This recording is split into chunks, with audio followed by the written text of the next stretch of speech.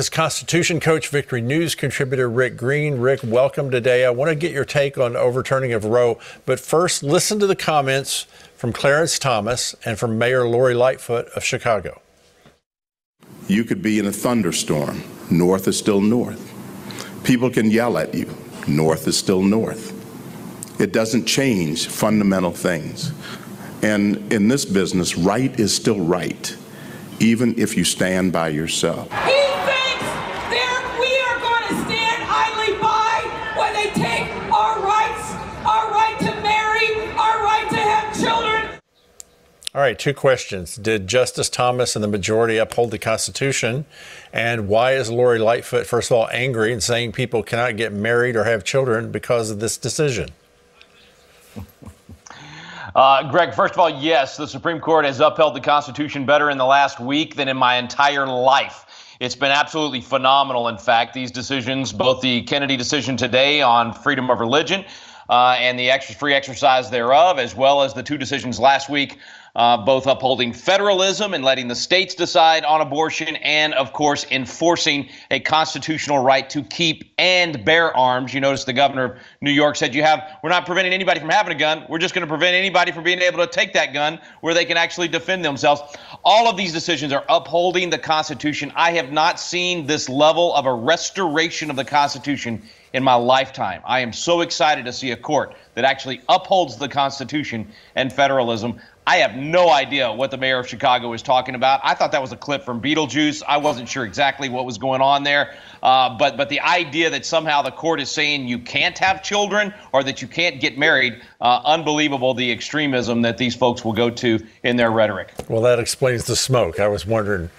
Alexandria Ocasio-Cortez shared one idea the Democrats are considering, and that's to reject the Supreme Court decision against Roe. Listen to her. Some ideas coming from Senator Warren, signed a letter along with 25 other Democratic senators asking President Biden to explore opening health care clinics on federal lands in red states. Is this a possible way for abortion extremists to reject state decisions on how to regulate abortion? Well, they may try. It's just almost humorous to hear these same people that have praised the court over the last 50 years as the court created this leftist agenda in America and tried to remake America into literally a socialist state.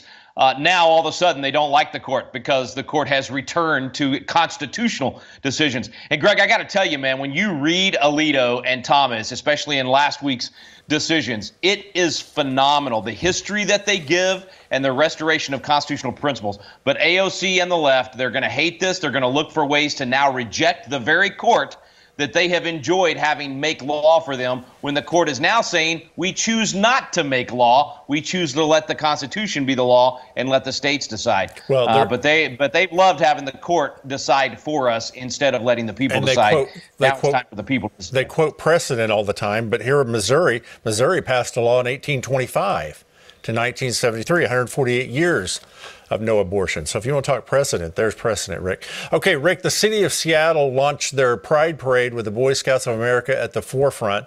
It only got worse from there as a group of nude cyclists rode around in front of families in downtown Seattle.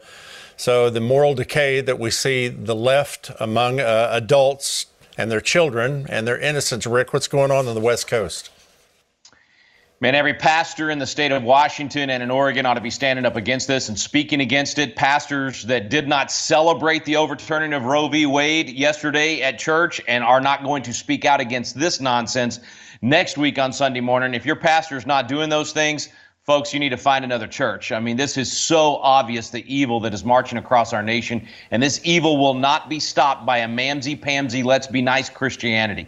This evil will only be stopped by a Christianity that is willing to turn over some tables and fashion a whip and be like Jesus. There you go. President Biden made a surprising announcement at the G7 meeting he's attending. Listen to this announcement.